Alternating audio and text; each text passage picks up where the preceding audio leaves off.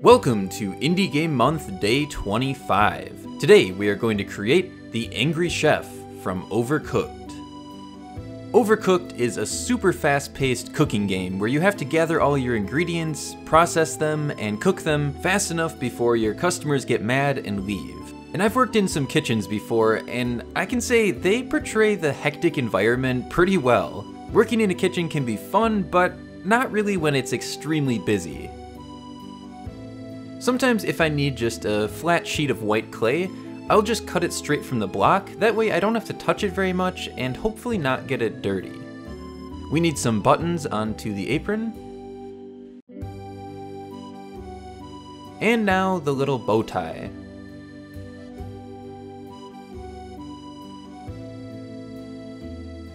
Taking some tan clay for the head, it might look extremely big right now, but after we get the face and the hair on it, it actually turns out to be the perfect size.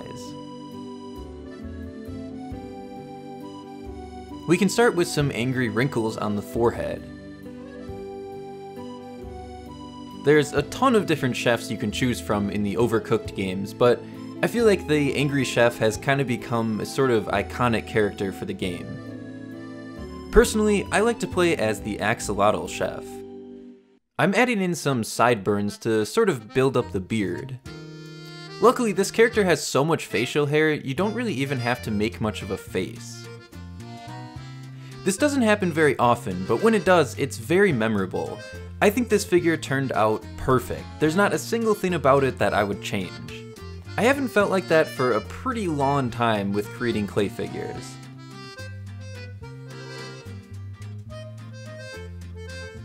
Let's add some hair into the back of the head. We can add this little piece to connect the sideburns to the back of the head, and we don't actually have to worry about the top of the head since he'll be wearing a chef's hat. These are going to be some ears. So let's get those into place on our Angry Chef.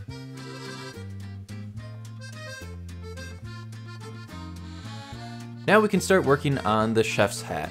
I'm using a very light gray, basically white, for the hat. And I'll make this in two different sections. The top piece will have all of these little wrinkles in it. All of these lines help to make the hat look a bit more puffy.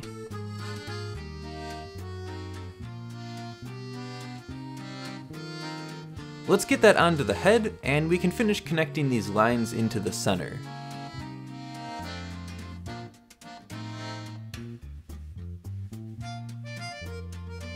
Finally, we have just a little ball of clay in the middle.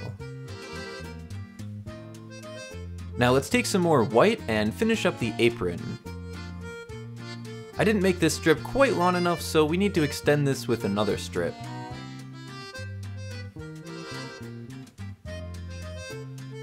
And on the back, let's attach a nice little bow tie.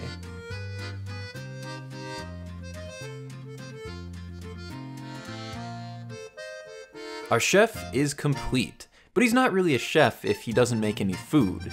So let's start making a cheeseburger. This is a pretty common thing that you make in the game. I thought it was pretty crazy how easy it was to make this burger. All the details are so simple, but they look so good together. You won't really be able to see the lines on most of the lettuce, but you can on the edges. We have some tomato and a slice of cheese. And finally, the top bun. This is one of those odd times where looking at something clay actually made me feel hungry. I guess that means I did a pretty good job making this burger.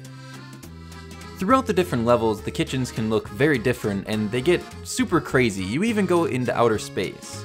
But I decided to go for a nice simple countertop, something that you would see in the first levels. Now our chef and burger are ready to get baked.